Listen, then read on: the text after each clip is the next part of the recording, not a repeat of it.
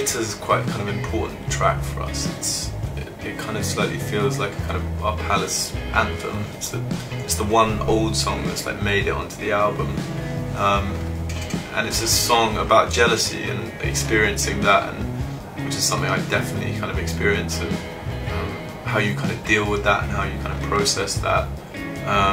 And yeah, it's about that and that kind of feeling and the bitterness that kind of conjures up in you and the kind of poison that can create.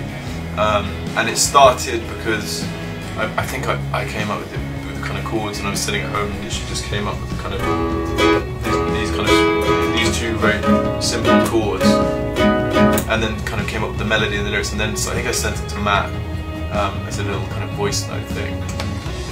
Always used to say you loved it so much. So yeah, we took it to the studio and we worked on it for a long time, and it just wasn't coming together. We couldn't work out what was right with it, what was wrong with it.